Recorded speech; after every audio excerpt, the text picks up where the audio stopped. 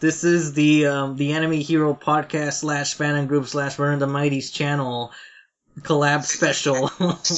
Yes, right before recording. We couldn't decide who is going to be, where we're going to put it up, but we're just going to talk about some stuff, and then you're going to hear about it. Yeah, so one of the topics is that I think we're going to start with is comparing 2016 to the year 2017.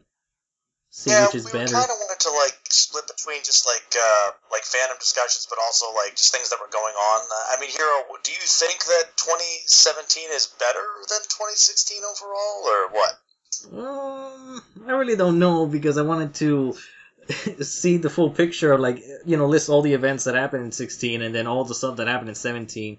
Well, then again, the year for 17 isn't over, but here's close. I know, but here's one example that's a more recent topic is celebrity deaths or actor deaths, because the more recent one right now was with Dragon Ball, and then Adam West was this year, right?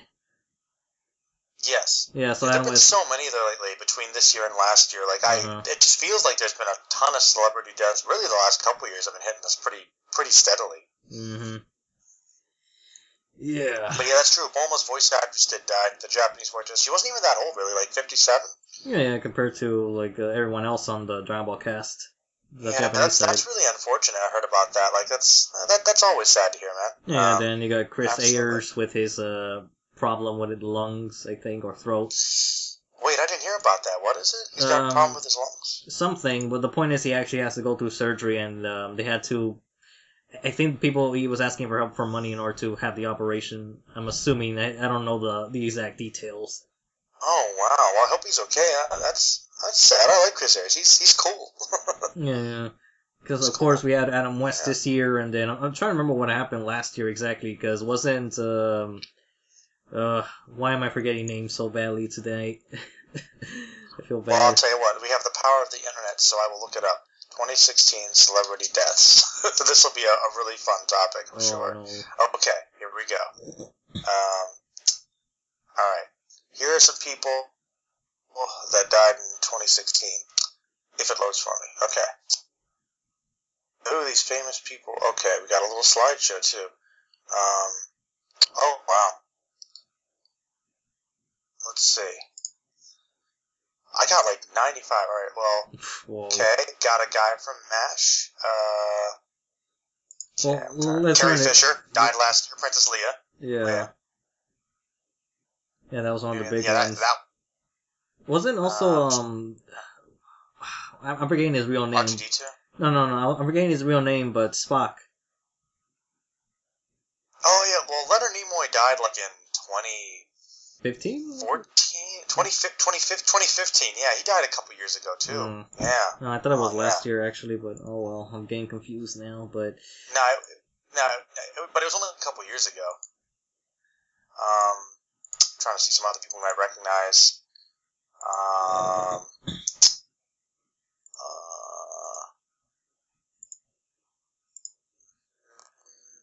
Oh. Michael Massey died? Oh, he was he was a minor villain in some stuff, but it looks like a bunch of people died. Gene Wilder died. Willy Wonka. He died last year. Oh. Didn't know about that one. Yep, young Frank. Oh, maybe that's why they made that. Oh, maybe that's why they made that Tom and Jerry movie then. Mm-hmm. Oh, and Kenny Baker, the R2-D2 guy, died last year too. Hmm. Yeah, so there was 2 Star Wars people.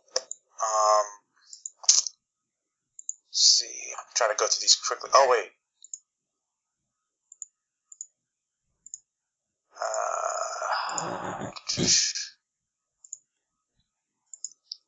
That one. Oh, yeah, that's right. Anton Yelchin. He played Chekhov in the new Star Trek. He died. He was very young. He was 27, a bad car accident or something. Oh, yeah, was Prince last year? Prince, I think, was last year. I'm trying to... I'm running through these to see for people we can recognize. This is pretty long. So, almost through. Oh, yeah, Prince died last year. Yeah. Mm-hmm. Prince died, which sucked. A lot of people were really upset about that. because his music obviously had a pretty big impact on some people. I mean, I'll admit I wasn't like the biggest Prince fan. I was interested to see like the effect that did have. 25 more. Yikes.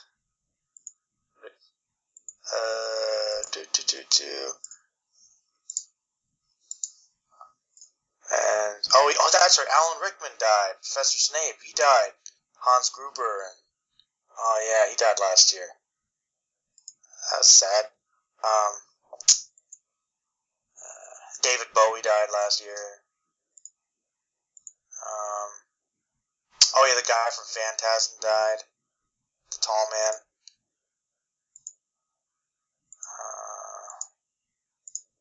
Yeah. There were a couple big ones last year, man.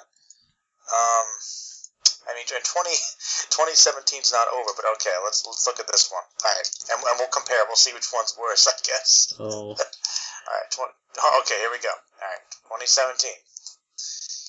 Let's see what we got.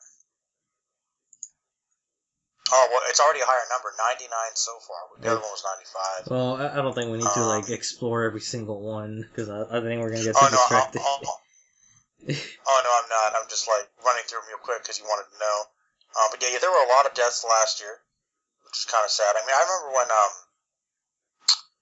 as you know, I'm a pretty big Star Trek fan, so when Leonard Nimoy died, I thought that was kind of sad. But I mean, he was a bit older, I guess. But it's the idea. Hugh Hefner died this year.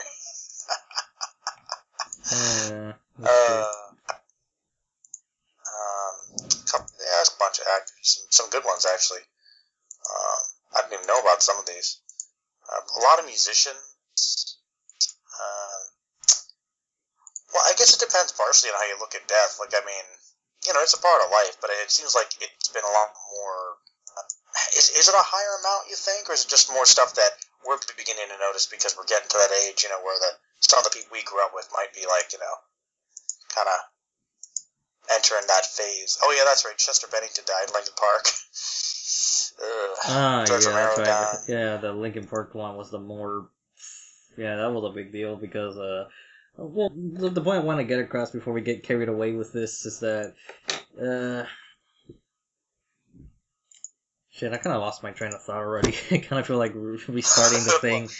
Well, okay, in your opinion, you think it's worse? I mean, we got Roger Moore, Adam West. Well, I don't know, if it's necessarily worse what I was going to go with this, but the point is that everyone's becoming a little more aware of what's going on around them because of the advances of social media and all that.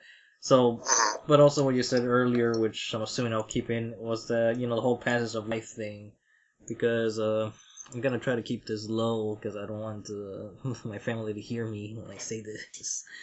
Okay. Yeah. Really? Okay. Well, I'm interested now. Yeah, it's because what's the secret stuff then? Well, no, it's because well, here's the thing. When it comes to the celebrity deaths, especially the one with Bulma right now, is that I feel a little upset. Not just because it's one of those cases where I feel do you really but everyone's making a big deal and it's natural, but at the same time thinking, but you don't really know her because earlier this year for me, real deaths have close to the family are the ones that affect me more than someone I never heard of before. Yeah, I gotcha. So it's one of those things where I kind of get upset where, people get all this attention. Everyone's having this big, kind of ceremonious unison of mourning. While I can't help but think, but maybe we should be concerned a bit more with the ones around us. You think people aren't as concerned about the ones around them as much as celebrities? Yeah, I'm not sure. I'm just putting it out there because at the same time, I will admit that I feel a little. I would be a bit more frustrated if somehow these other people get more special attention compared to to the ones closer to you. All these people everyone knows this person, this person's passing because, because he's famous, but if you take, someone's, relative, from nowhere, that was not getting much attention when, there's genuine grief with that one. Well, you bring up an interesting point, and that's kind of I think that's one thing that people could argue is kind of an issue with our society, is that we don't like to talk about death very much. We don't like to really, we like to push it to the side. And you're right. I mean, there's always that argument that, hey, if somebody dies and it's not really related to you personally, you might think it's sad, but it's not really gonna leave much of an impact on you because it doesn't directly affect you. But you're right. If you might be affected by a celebrity death because they're connected to your life. Like, for instance, when Robin Williams died, I mean, that really affected a lot of people because they were united by the memories that they might have had with his performances and whatnot. So they felt like they knew him personally, but they knew his performances. They knew a part of him. But you're right. They might get more upset about that than hearing about somebody's friend having a family member passing away, which, you're right. There should be more of an awareness and sympathy for that sort of stuff, but there kind of isn't. Like, people, I think that might be the start, though. People being more aware of celebrity deaths, maybe, because if they're more aware of the effect that could have on people around them, maybe that could make us more aware of what goes on with each other's lives. Because it depends on who you interact with. I think some people are more sensitive to that sort of thing, but I don't know. Do you think a lot of people don't pay attention to that? I wouldn't know for sure, because I haven't exactly been the most social of people, but at the same time, it seems that whenever people commit something, whether it's a good or bad thing, people will find out about it. And it's usually because of, the way people are these days with their tech. I'm not saying that technology is a bad thing or not, but I kind of feel that people are getting maybe a little too clingy to it. What do you mean? Could you elaborate? Let me think.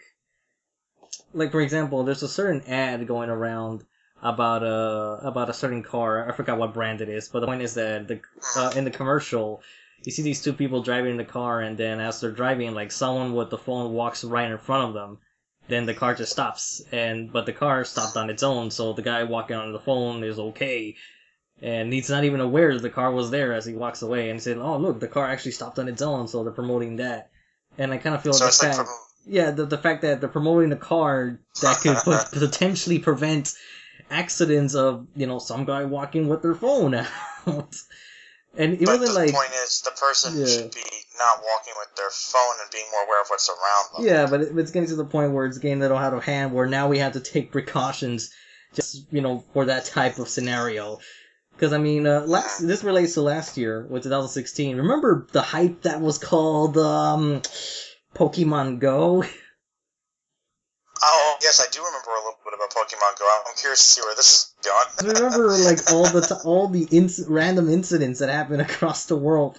Like, some people were breaking into places they weren't supposed to. People were finding, like, dead bodies. And then the third one was, like, people were getting, like, attacked by, being threatened by knives and stuff.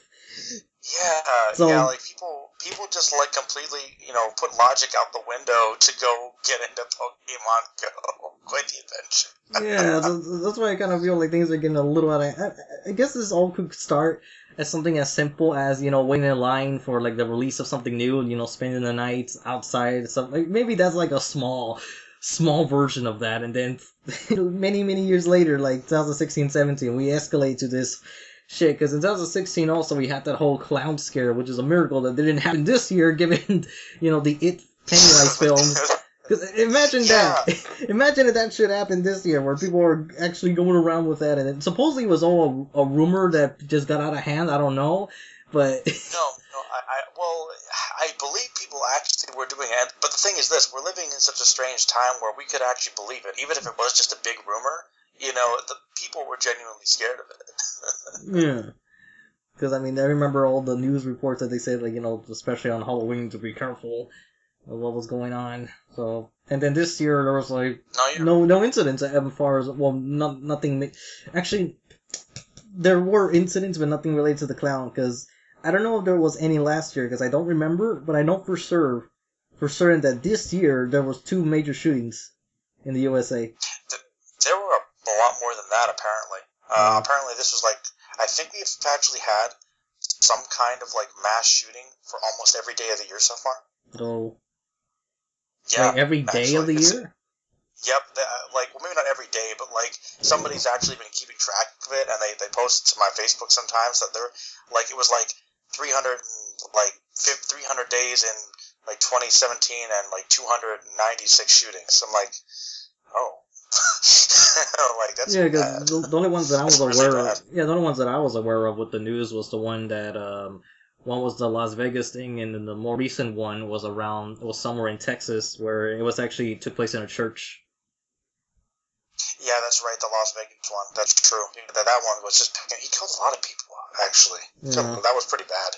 Yeah, and then 2016, I'm like, well, I don't remember if there was... Because I remember everyone's biggest concern that year was the whole election, and we all saw how that turned out. Well, yeah, it was the election, but it was also just a lot of the ideas that were coming up, a lot of the nasty thoughts people were having, like all the racism, like, you know, with all the riots and stuff down, I think it was in, like, like South Carolina, you know, like, that was really bad, a lot of the cop stuff, and I remember you were, like, genuinely worried after Trump got elected, I think, because, you know, you live kind of near the border, and, you know, being Mexican-American, you were like, is this thing going to be a real threat? Because, you know, Trump was saying all these really outlandish things, and it was like, people were genuinely worried. But, I mean, I don't know, is it as bad as everyone was thinking? Like, I mean, a year later? Well, I did go I didn't go that far deep in Mexico, like, this year, but even then, like, people will still say, you know, be careful regardless, but... I don't know, because whenever I go there, I'm nervous, just staying alert, wondering, like, will something happen or not, but, you know, nothing has.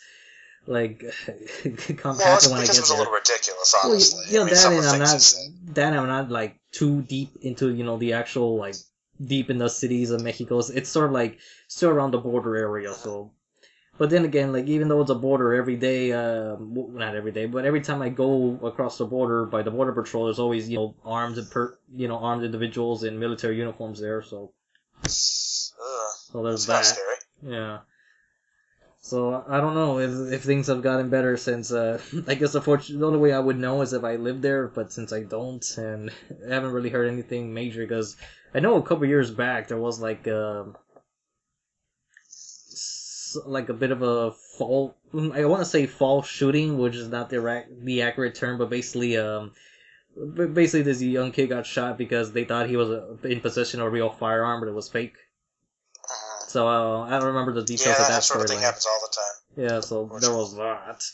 But yeah, the point that I'm getting at is I don't know if like this is a sign of people like they need to learn to like behave themselves, or are we sort of like in a somewhat maybe not in the scale as the Great Depression, but maybe we are heading somewhere like that. Well, I know that I think economically there's getting to be a bigger divide. Like the middle class is becoming kind of a non-existent thing, and that's kind of been the way it's been for a couple of years. So unfortunately, that's kind of been an issue. So you might be right. I don't know. Jobs they're out there, but they're just not that great, you know. Mm-hmm. Well, I don't know. That's why I'm being kind of curious about, like, because also you were saying earlier with the whole death being like a passage to life. It's because it also relates to when I'm writing the stories, because originally this was supposed to be a story of the Frankenstein family, and it kind of it just made me start thinking that a lot of these thoughts are going into the writing of the story, which in a way is probably the scariest thing that I'm writing ever compared to everything else, because even these actions could be considered kind of blasphemous. Because, well, you know the story of the original Frankenstein, where, you know, someone dies and they bring him back to life, that type of thing.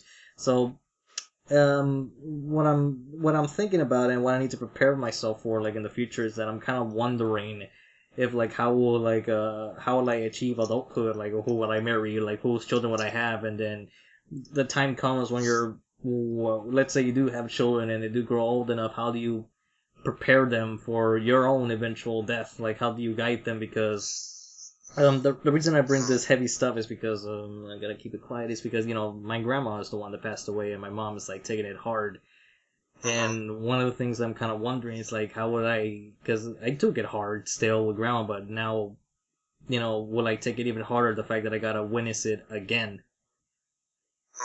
Like, this time much more closer, and then the cycle continues with, you know, the next generation.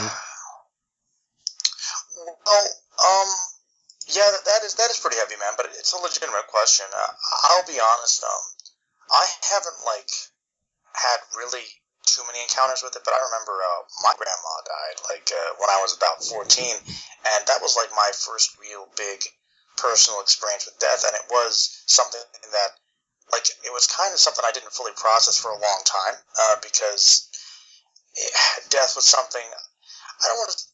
I don't want to say it's something that wasn't talked about and was ignored or anything, but it was it's not a big deal. It's a part of life. But I think as a young kid, I still had a hard time processing it. It was only until years later that I kind of began to realize, wow, I miss her. I wish I could kind of go back and be around her more. And that's something that has been on my mind. And I think going forward and trying to be aware, maybe if you have kids or something, or trying to prepare them for that, is just to kind of be honest with them and I say that it's kind of okay to be upset about it, and it is a part of life, but that doesn't mean you can't talk about it. Because I think one of the things that I've been kind of realizing, dealing with some of my own issues, is that, like I said, we don't really talk a lot about the things that bother us. It's in our society, it's it's not really deemed appropriate to show much emotion about anything. We have to pretend everything's fine all the time, and that's why people don't talk about death, I mean, even though it is a scary and upsetting thing, it's we might joke about it. I think you can have a sense of humor, but, it depends on, your religion and your how your perspective on things is. So you can't say exactly, how you can prepare everyone for it, but I guess you just have to say determine how you feel about it. And then if you feel comfortable enough with that, you can kind of pass that along to future generations, and they'll take it the best they can, and it's not going to be perfect, but that's probably one of those age-old questions, man. How do we deal with mortality? It's a question that I think everybody has on their mind, to some level, but we don't talk about it that openly. That's one thing that's a little different. I know about a lot of Eastern cultures, I believe, is that they're much more open about it, and they're not as worried about it, but there's also a stronger family dynamic. People take care of each other more. In the U.S., we're I think we're better than we used to be, but there's always been that very selfish, focused attitude, kind of pushing everyone else aside to do, to achieve as much as you can. And there's the old, captains of industry hundreds of years ago screw everyone else over, and then our country kind of has a long history of doing that. So I think that we just have to kind of continue to work to be a more open society and communicate better with each other. And I think, to be honest, that's one thing that shows up in fandom a lot. When we're having discussions about that, I think that communicating about the stuff that we feel passionate about is kind of like a conduit for how we feel about things. And sometimes, those conversations about an anime or a comic book or whatever can get kind of heated because they're tied into how we feel about things and those characters and how they're connected to stuff in our life and our belief system. That's why sometimes when people get really, really sensitive about, I guess, when somebody says, oh, you like that episode or you like that show, and some people, we've seen would get into huge arguments about it, but I think the problem is they're arguing about that stuff, but that's not really what's bothering them. You know what I mean? Mm-hmm. And I think that's just one of the interesting things. Remember, we kind of want to move into it. I guess to move into a slightly lighter topic. It was kind of there was that last year. There was a lot of hateful stuff, with the Ghostbusters movie. Like you said, everybody kind of was really hating on the fact that there was obviously going to be this remake of this classic film, but that wasn't really what people were focusing on. People were focusing on the fact that it was an all-female cast. That there were literally lots of people that were being hateful on it just because of that, and there might have been problems with the movie, but the fact that there were so many people that just were literally tearing it apart just because of that, I thought was ridiculous. I mean, what do you think about that? Well, from the sound of things, as I know we talked about this before, yeah, it was in your podcast where I briefly mentioned the social justice warrior thing, where it seems that, it seems that you're supposed to be good people by, addressing all these problems, but at the same time, now I'm thinking, then why is it why are those same people hated? And the more I observe from an outside perspective, it seems that, they're not necessarily, bringing out faults because they want to, like, for like a more heroic sake, but more for just the attention. And I kind of feel like Ghostbusters was like that, because people say like, oh, if you don't like this movie, that means that you hate women, and then women should be free to do everything. Which it's true, but the way people were going on about it just seemed that it was just this weird, like, uncomfortable time in human history. It was for months. You're right. In cinema history, film history. Yeah. I mean, it's just got like, whoa, because this is sort of like kind of raises the questions for later, like the whole recoloring of characters as well. Yeah, like a lot of the recasting and the race stuff. That's true. That's true. I mean, I don't know, when it comes to something like Ghostbusters. I mean, I will. I mean, I'm going to say it here. I am not like the most diehard Ghostbusters fan. Like, I think it's a good movie, and I don't think it really needed to be remade because it's such a unique film that was very much a product of its time and yet timeless. So making a remake was kind of a problem in and of itself, but I think that people did kind of just focus on one issue, and just that kind of took away from it. But recoloring of characters, do you mean like reinterpretations, like by race or ethnicity, or do you mean something else? Yeah, stuff like that, but also sexuality. Oh, you mean like Thor being a woman or stuff like that? No, that I didn't like. Well, that I kind of knew about, but no, because this one is not like a big deal, I think. What do you mean? Because what I'm about to mention, because this is something I just happened to come across, is that there was a Saturday Night Live sketch recently about these two lesbian comedians that go into like Themyscira, and they kind of saw this as sort of this like sexual paradise. But while the women while the Amazons there clearly weren't like in that direction, they were just kind of like dumbfounded by the idea of like, what do you mean girl on girl type of thing. So what's a lesbian? Yeah, it's just like because I don't know, because now I'm kind of wondering how would people like treat that nowadays. Because I was watching this episode of He-Man where it was sort of a similar thing about the whole gender equality, but now I'm thinking, okay, we thought of like the whole gender equality thing, but now you threw in the whole sexuality equality too. Like, how does this? I guess this is something we're still experimenting, because let's put it this way: I'm pretty sure a few years ago, when a guy would open a door for a girl, it'll just be sort of like just a gentleman thing. But now it's getting to the point where someone opens the door for them, they think like, hey, I could open it myself. Why you don't open it for me? He's like, or you're just trying to hit on me. That's a tricky one. So it's sort of like, that's a tricky one. Well, nice. I know what you mean. That's one of those like politically correct things where there's no like real established answer for it, because there's the idea of chivalry, but then the idea of whether or not it's necessary. I'll tell you what my solution is. You want to know what it is? Just ask. What? Well, no, I don't ask. See, the thing is, if I have the opportunity, open the door for anybody. Like, I mean, if it's like at a gas station or something, like, if it's man, woman, old, young, like, if I have a second and I open the door for somebody, that's just a nice thing. That's just a nice thing to do. I don't think it has to necessarily be implying somebody can't open it. It's just like, hey, sometimes the doors are heavy. What the hell? People always appreciate that. People always appreciate holding the doors. So that's what I say. Just do the nice little thing. It doesn't have to be a big deal. You know what I mean? Mm-hmm. That's the way I look at it. But I don't know, that's you're right, though. That's just what I'm thinking, because in this He-Man episode, let me continue, because it starts off with Adam and Tila. They're going to this place to explore, and there's this like invisible wall.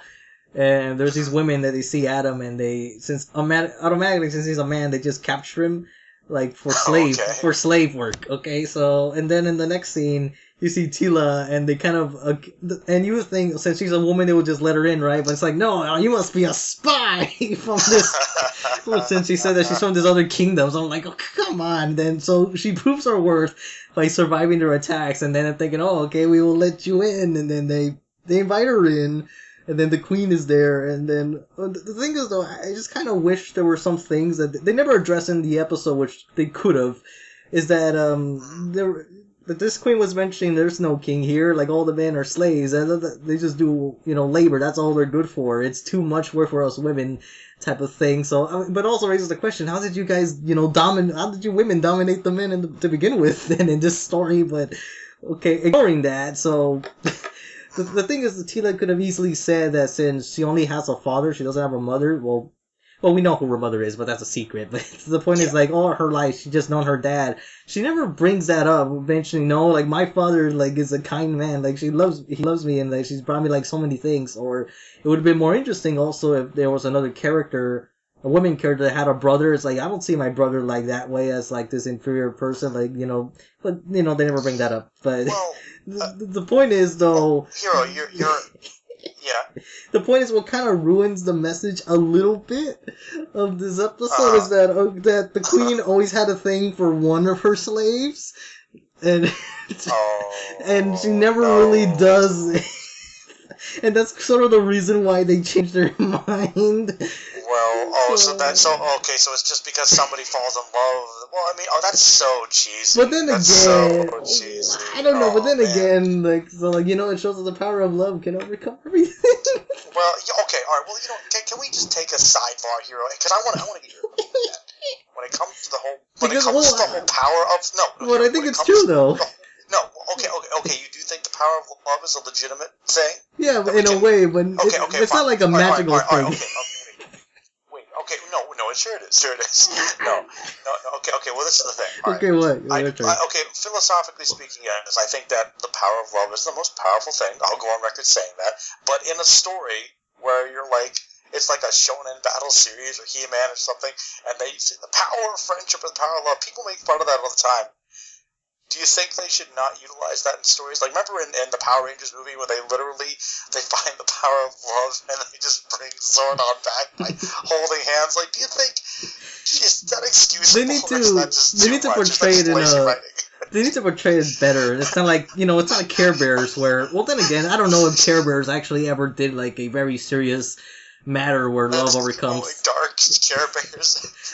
Because, I mean, they always battle the forces of satanic evil, and it's all, there's that. Okay, so literally use the power of love beam to fight the devil. This is the Care Bears do, apparently. Yeah, well, the thing is, though, the problem with the He-Man episode is that, okay, so, it's a nice message that the men are free and all that with this, but the thing is just, like, a really corny scene where, because there's this mining area where all the men are there, and it's gonna collapse. So the women have to work with the men, and then they're just random dialogues thrown out in the air saying, like, hey, working with men is actually pretty good. It's pretty helpful. So it's like, and then everyone just, I don't know, and then they just start, like, having this whole, so I guess it's like a bit of a miracle to say that the men didn't just rebel then and there, thinking, like the Berserk route, we'll just leave it at that. Alright, Hero.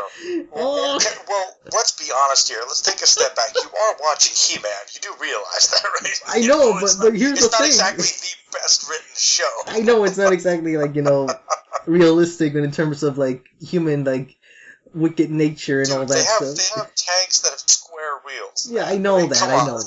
This is the world you're talking about here.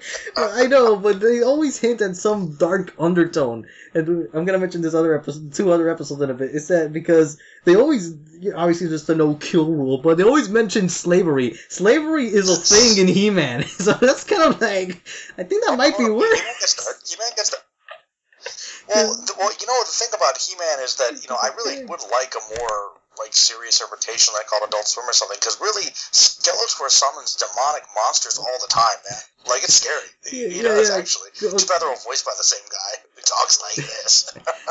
Yes. Like, this is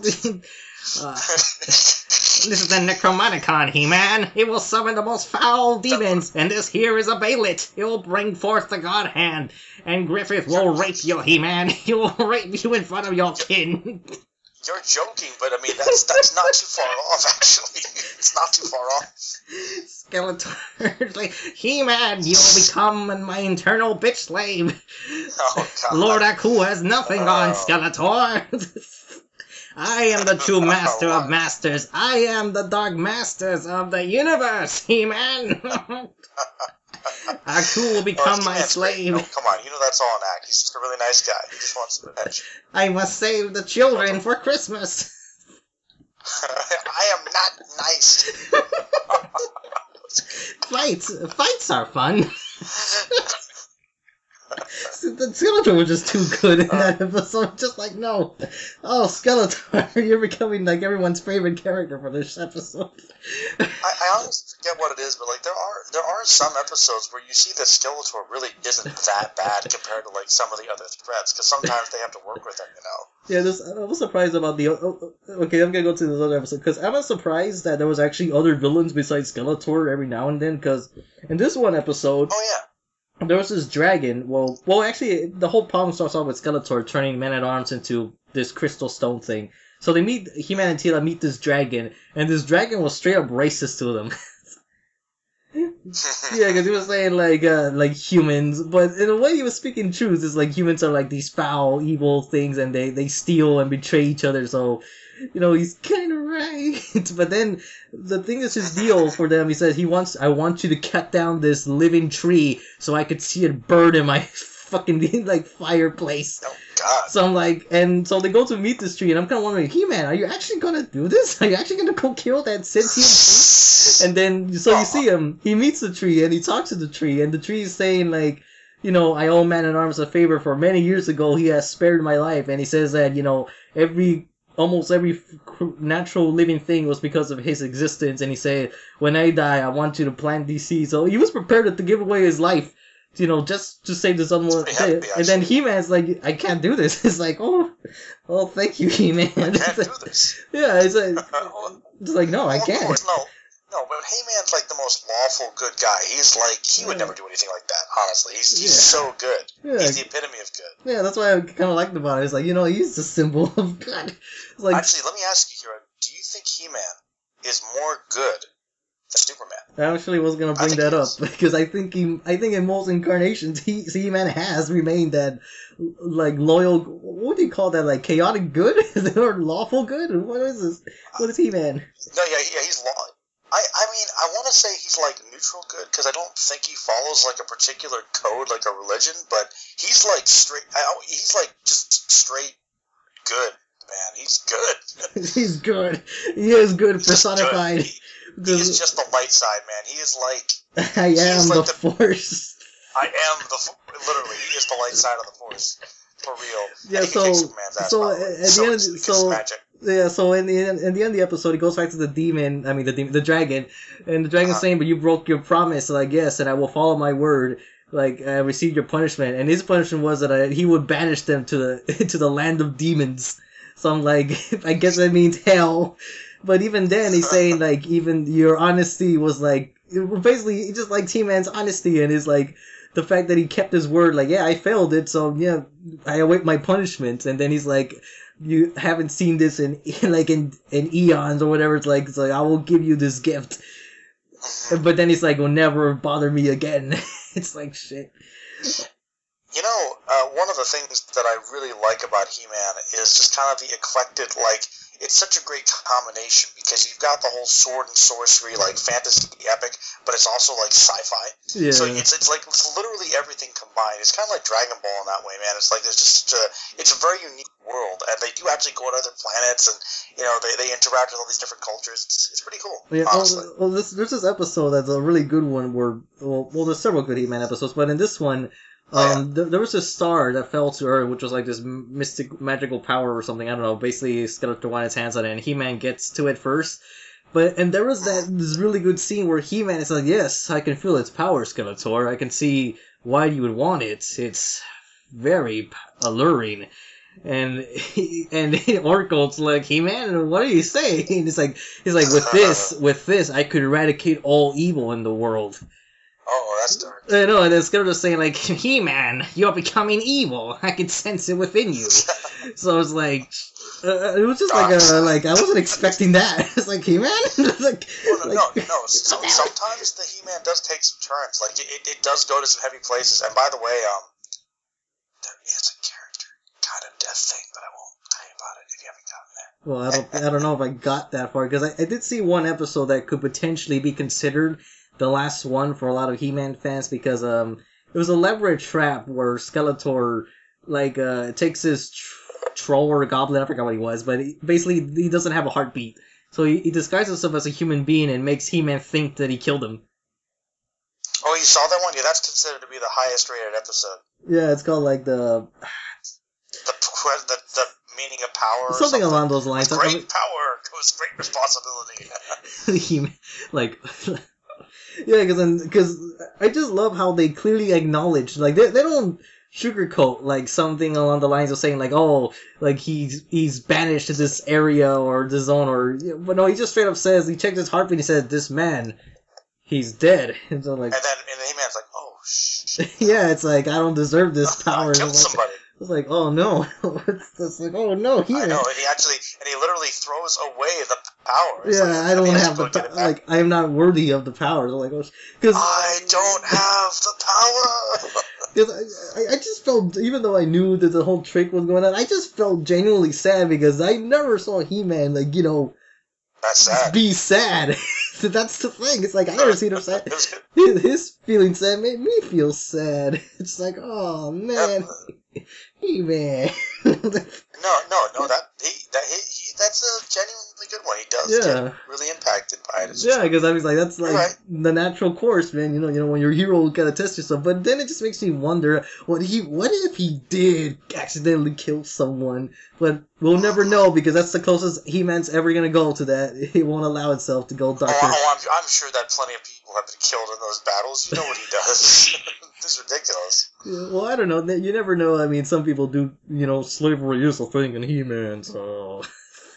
it also makes me feel a little uncomfortable to the fact that, Eternia's own king, that like they have a dungeon. They clearly do. So, well, actually, this raises a good question that I wanted to bring up about the whole, because this could relate to pretty much any type of superhero, especially with Batman in this case, because in He-Man, obviously, in the show's point of view with the producers and all that, like, obviously there's no kill rule because, we can't go that violence for the kiddies and all that, but here's the thing, though, because I remember there's several episodes of He-Man where he purposely saves a villain's life, and sometimes they do repay him for his generosity because they're like, He-Man, why would you save me? I wouldn't do that for you.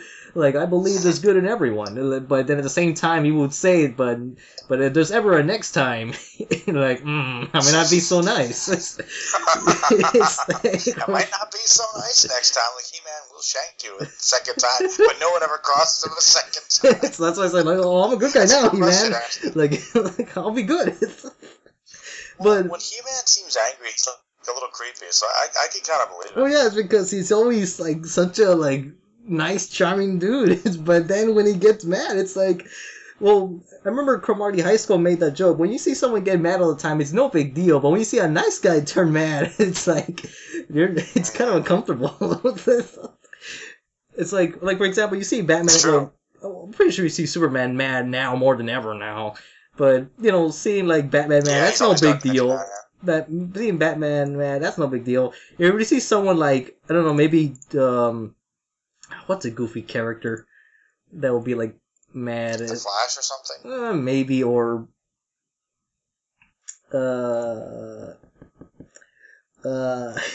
what's a comical character in the show? Like, I'm just, like... Plastic Man or something? Yeah, maybe Plastic Man or something. Him getting mad. It's like, either people find it too funny or they'll just find it straight up uncomfortable. It's like, hey, hold up. But, well, anyways, what I'm going with that's what He-Man is, because, there are times where he doesn't want to kill Skeletor, but he does mention about wanting to, like, imprisoning them or serving his time or something. So I'm kind of wondering, do you think the reason why Batman and several other heroes refuse to kill characters because they rather reserve that for the law itself? Since, they're trying to say, like, they're not above it? That it's someone else's duty? Probably.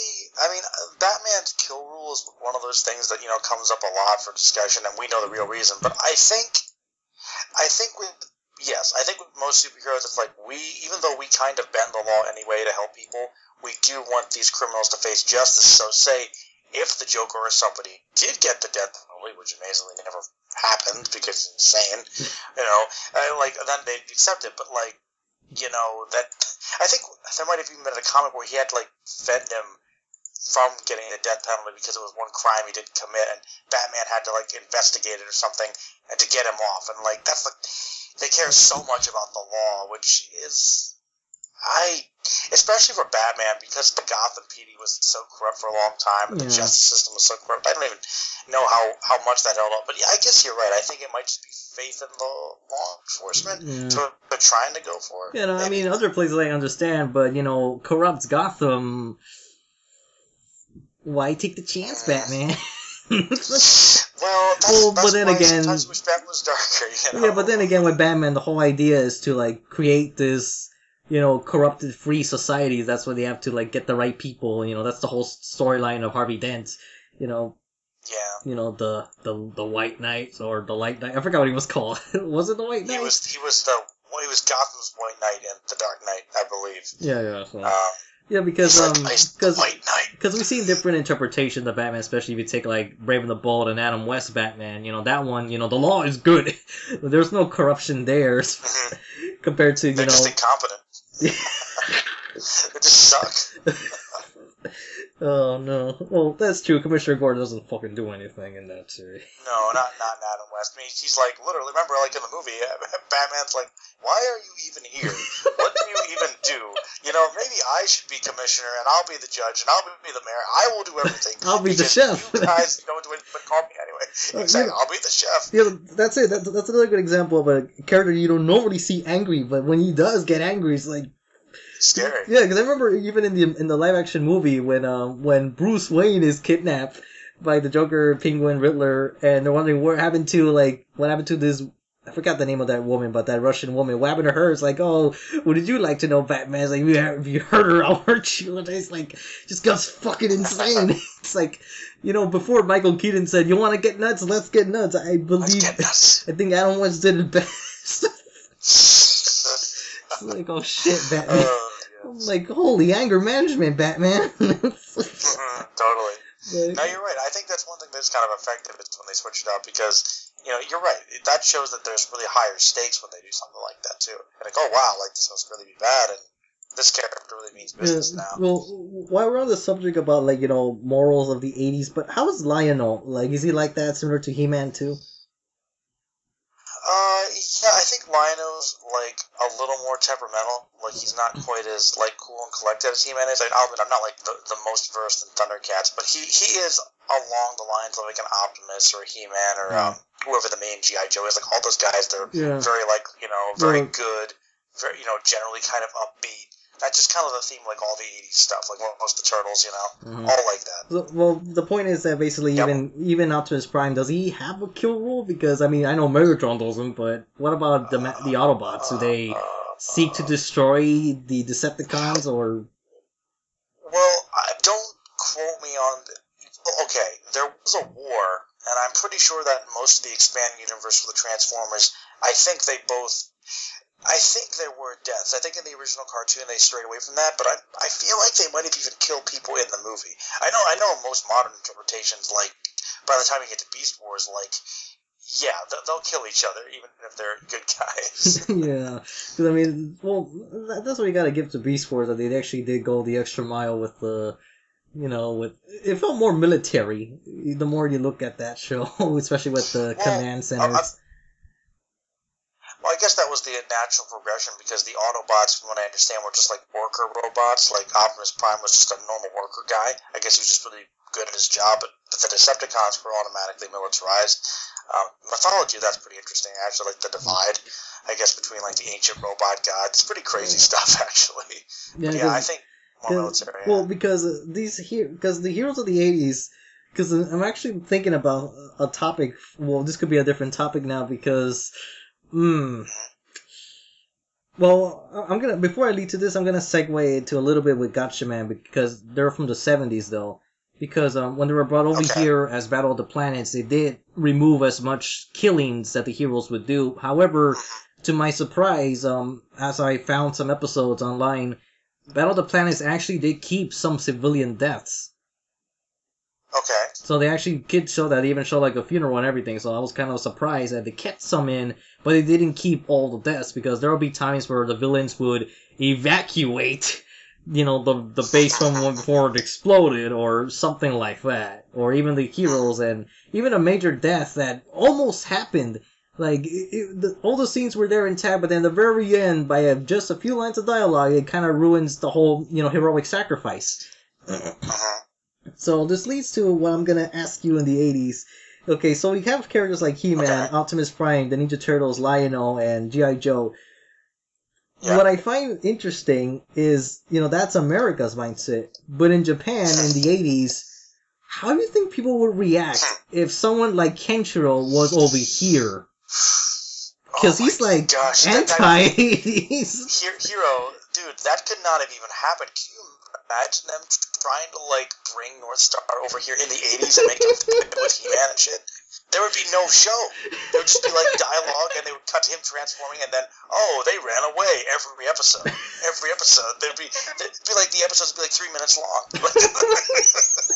No, but I also wanted to take this seriously, in the mentality type of thing, because I need to look back carefully on 80s series because I'm kind of wondering, is Kenshiro one of the few 80s, or maybe even more common shonen heroes where killing was not a worry for him at all? Oh no, he didn't care at all. He was if you're evil, you're done. You're done.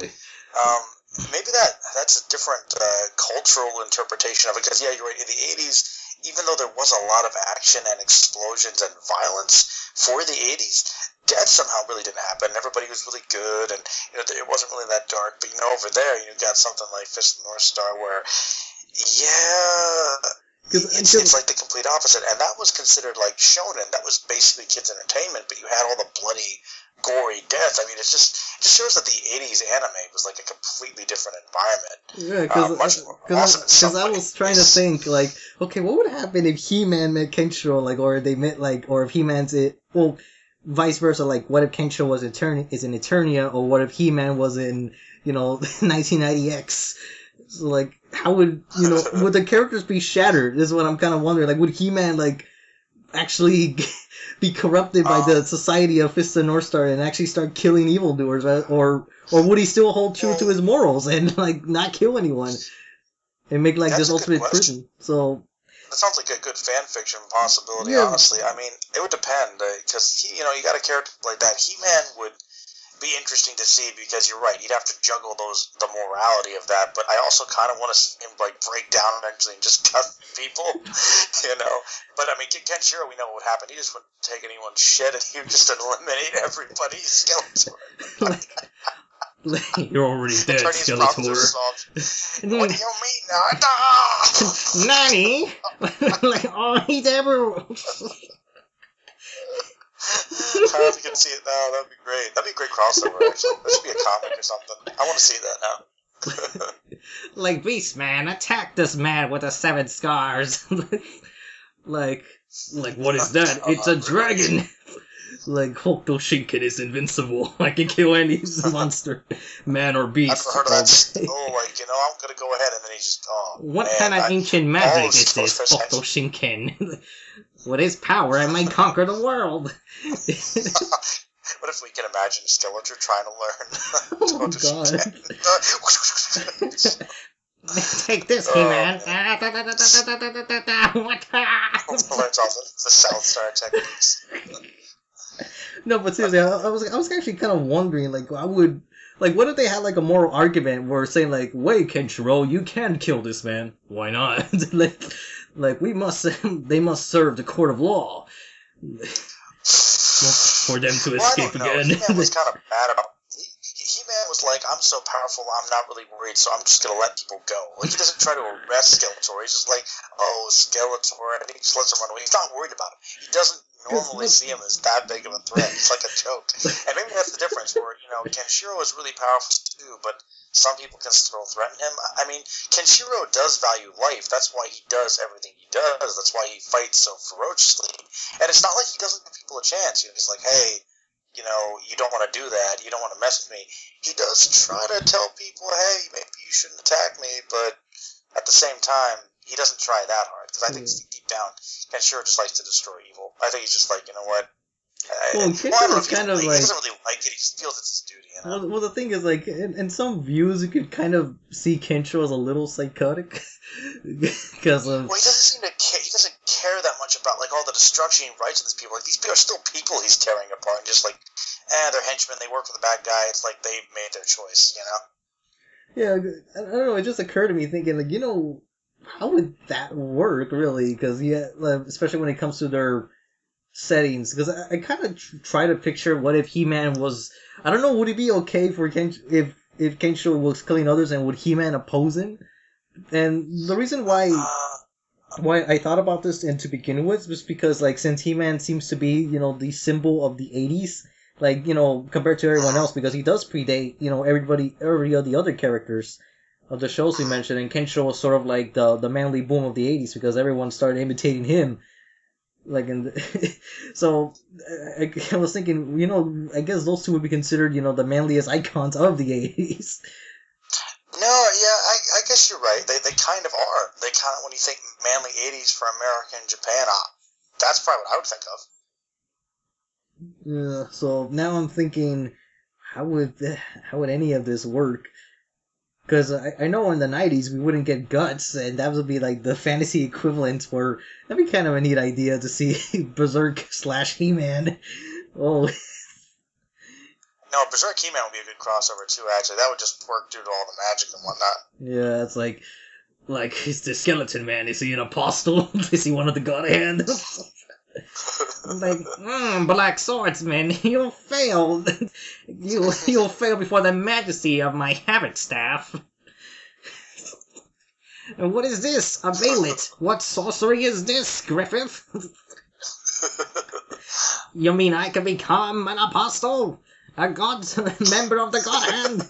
No, Griffith, you will bow to me, Skeletor. I should become the ruler of the...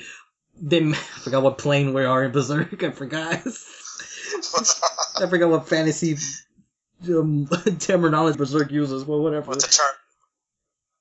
Like, it's just Europe, man. It's alternate Europe. Falconia and Eternia shall be rule under me, the Dark Master of the universe. Oh, man. I don't know. I think that would genuinely work, to be honest. You know, let's keep this rolling. Let's try to find, like, 80s equivalents to, like, anime to the cartoon characters. Okay, so what would be, like, the Ninja Turtle... Is there a Ninja Turtles equivalent in Japan? Japanese Ninja Turtles. Well, not from the 8... Okay. What are some anime from the 80s that have the 4 characters? Because... I know that in the 90s there's a couple because it goes by the 4 temperaments or whatever. So, I mean, you could say it's kind of like Hakusho, but that's 90s. Yeah, that's 90s. They're not 90s. Exactly. Yeah, because I'm thinking, is there a team of 4, like, specifically? Because I kind of want to say Kinnikuman, man, but maybe. But even though it's like wrestlers versus ninjas, but... So, I don't know. And then, you know, there's still, like, G-Man and G.I. Joe. I'm trying to think of, like... Well, then again, Transformers are sort of like, I think it's kind of like itself, really. It is itself, yeah. Definitely. I don't know. So, yeah, this is a random topic I just thought of out of my head about the whole, you know, Kenshiro and He-Man crossover. No, it's cool, though. I think it works, honestly. I think that would be an awesome crossover. I'm trying to think of, like, some other equivalents, though, for G.I. Joe. I don't know if there are any exactly, but I feel like they definitely tie into each other. Like, there's definitely some inspiration either way. Like, they're both really over the top and epic, though, for sure, and just in different ways. One's kind of PG, one's, you know, R in terms of violence. Yeah, and then you got the whole Power Rangers. He-Man Berserk, He-Man Fist of North Star. It's a good crossovers. You should turn them into a comic hero. I want it. It's your assignment now. Oh, man. 2018. Because I was trying to think, what could Kenshiro say for the end of the episode? What PSA can he do? What would his lessons be today? Yeah. You'll be evil. You'll be destroyed. You'll be punished for your actions. What goes around comes around, and what comes around is my fist. And remember, kids, you have the touch, you have the power. Oh, no. Don't point the finger at the phone first. No. Oh, the sad thing is I really can see it work, but he has to be, like, monotone, super serious, no matter how dumb it is. It's like... Well, I'm trying to think of something right now. It's like, in today's episode, you see me fight against my older brother, Raul. Now, fights among... like, I know, of course, in real life, you guys don't have superpowers, but fighting among brothers isn't good. But sometimes you must for justice. I don't know. I have to figure something out. But I do like the fact that, the song for Fist of North Star of the 80s should be, you got the touch, you got the power. That would fit so well. You got the touch, literally, and you got the destructive power. Yeah, because, let me think. Because I feel like I could somewhat mash the He-Man intro with Fist of North Star, but then I don't think there's any Cringer. There's no Cringer with it. That would be a good matchup, honestly. Would you try to do it, like, create, like, an AMV sort of thing? That would be kind of cool. Maybe, actually. But I don't have a Cringer. But the thing is with Berserk, that could be kind of easy. With, like, Puck could be Cringer. Cringer? Yeah, it's like... And this is Cringer. Do you like Cringer, actually, or do you find him to be annoying? I like him. A little of both. Battle Cat, though. A little of both, really, because I don't know when, but I do know that Cringer gets a voice change later. I'm not sure it's the same actor changing his voice, or... Well, because the voice change, he sounds like even wussier than before. I didn't know that they changed his voice. Yeah, because I'm pretty sure they did, because in some voices recordings, he sounds like the Cowardly Lion, but then in this other one, he just sounds like a real... Oh, no. Yeah, but then the other one I heard, he sounds like a real wuss. I always thought he sounded like a wuss. But you know what, though? The person that I always actually kind of liked that everybody always hated on. What, Orko? Yeah, I don't mind Orko that much, actually. Yeah, I think he's fine. He's kind of useful. Yeah, I kind of like him. Yeah, he's funny. He's cool. I want to see what he looks like underneath the hood, though. Well, you never see that, as far as I can tell. No, you never do. No, it's one episode like where he takes it off, but then they, zoom the camera somewhere else. I'm like, oh.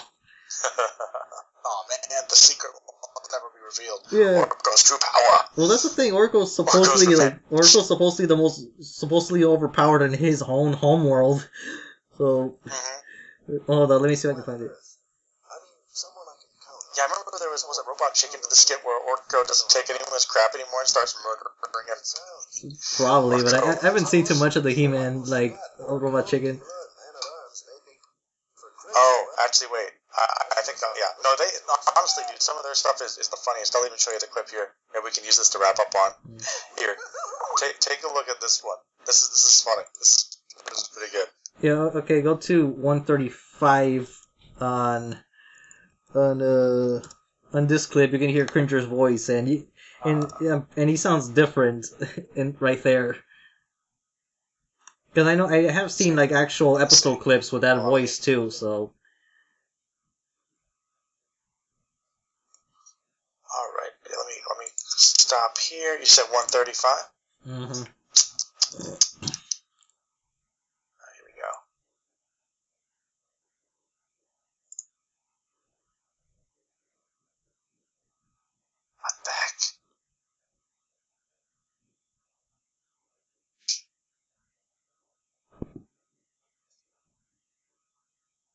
What kind of voice is that? I've seen actual episode clips with that voice, so that's what I'm saying, that he just started to sound like a little, much more wussier than ever.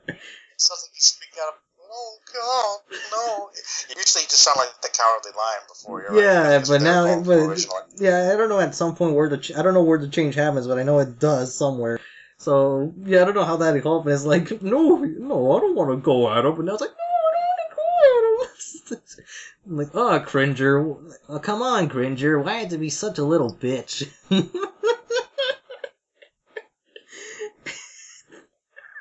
that should be the actual clip.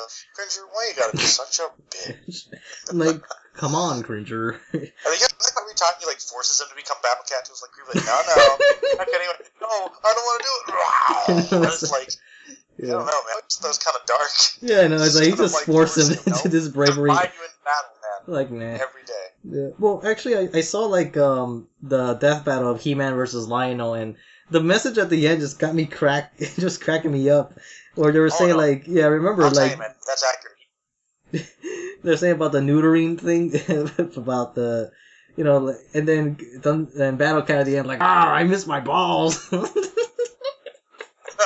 balls. It's just so perfect, but yeah, let me click this Death of He-Man, because I seen a few. The one I saw was the Eternia Fetflix, I think, because I was just working out in the gym, but yeah, but let me see this. The Death of He-Man.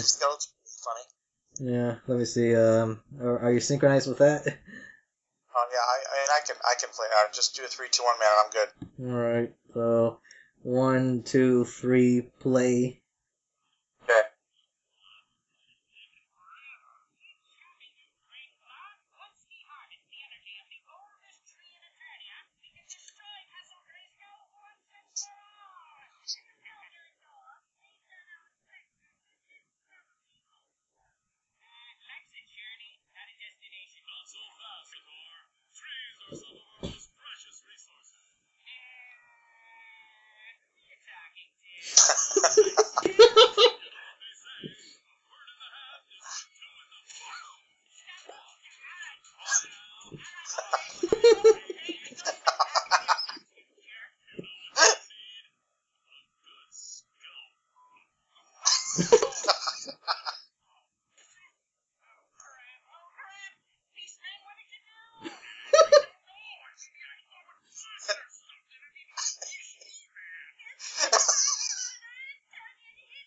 See, they don't even they don't know. They never expect to kill him.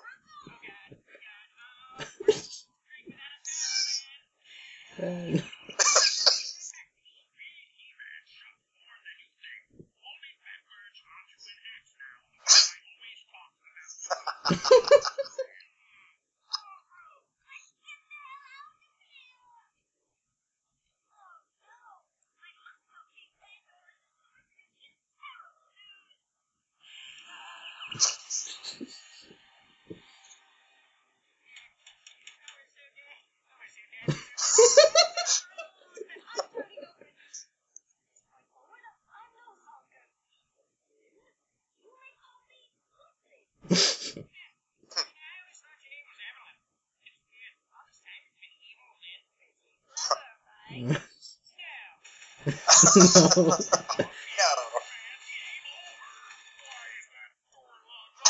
Shot.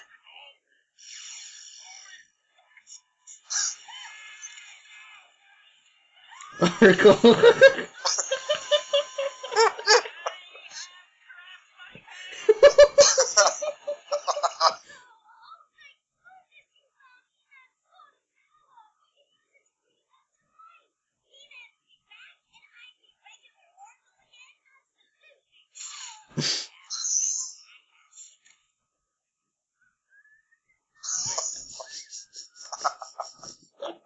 So true, right?